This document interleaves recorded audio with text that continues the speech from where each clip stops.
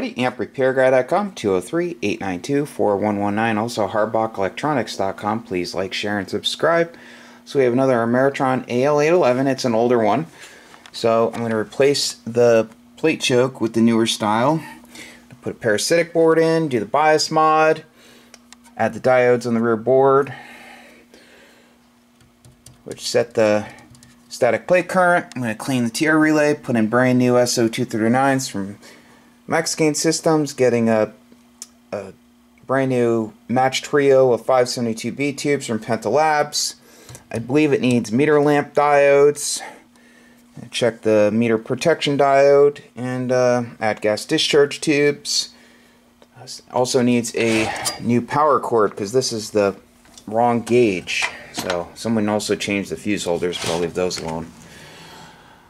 So, okay, when I removed the plate choke and the plate blocking ceramic disc cap, I noticed the solid conductor was not protruding through the board and the solder trace.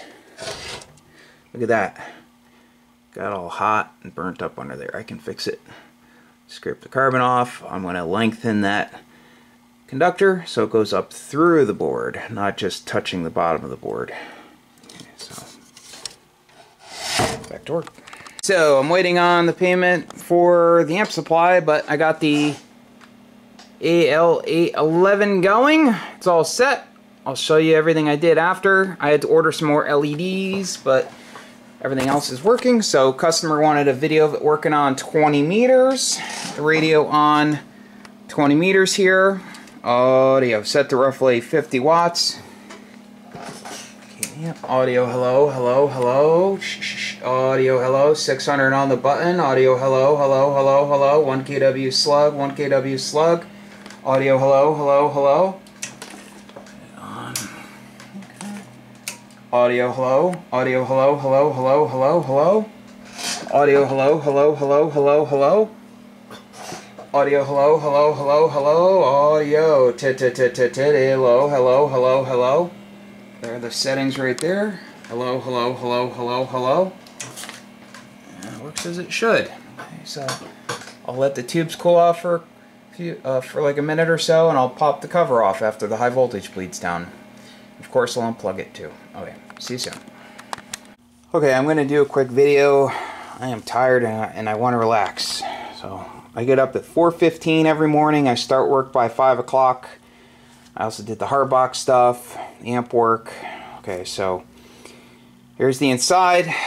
The bias modification. Added the diodes to the rear board to set the static plate current. The older ones have no diodes, so ends up the tubes are biased on harder, pulls more static plate current, which creates more instability. Now it's rock solid, but will create instability, and also your tubes are run hotter, pull more current from the wall also, so you'll waste power. So that's why they switched over in the newer ones, and I always add it in the older ones, especially the 4-tuber. If you ever if you have a 4-tuber where the grids are not grounded, where you have 51 or 52 ohm resistors between the grid and ground, you always want to add those diodes, which is really important. Okay, so back to everything. I cleaned the TR/bias relay with Deoxygold, added new SO239s from Mexican Systems. Awesome company, awesome customer service. Brand new set of Penta Lab tubes. Awesome, awesome, awesome company. Brand new parasitic board, brand new plate choke, brand new plate blocking capacitor. Added a longer lead between the plate tuner variable cap and the trace on the board. So now it protrudes through the board, through the trace, and there's a little nub to solder onto. It soldered really well. Before it was like maybe going through the board, but not really going through the trace. So it was getting really hot, and then eventually it opened up. It's just bridged by solder. So you see everything down here. Slip out of the board. Let me turn this nice and clean now. Got the gas discharge tubes. Compress the socket clips. Clean the input rotary switch with Deoxygold. Output rotary switch, band switch with Deoxygold. And touched up on other solder joints and tightened other hardware. And when the LEDs come, I'll install those. So Also, the new line cord had the wrong gauge line cord. Now it has the right line cord, number 16.